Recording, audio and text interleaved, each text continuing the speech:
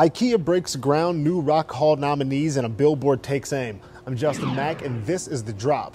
The highly anticipated IKEA store in Fishers is officially on the way as a groundbreaking was held on Tuesday morning, but officials say it'll take about a year before the doors to the 289,000 square foot store opens. So that's about 6 months for construction and another 6 months to put together all the equipment needed to perform the construction.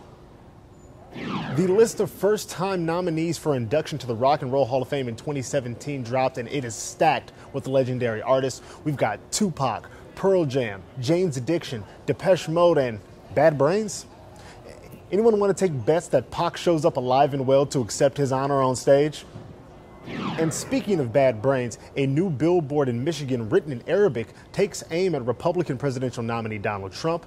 Funded by a super PAC started by the creator of Cards Against Humanity, the billboard reads, "Donald Trump, he can't read this, but he is afraid of it." Ouch. Here's another billboard that Trump likely doesn't understand and is probably very afraid of. That's it for The Drop. I'm Justin Mack.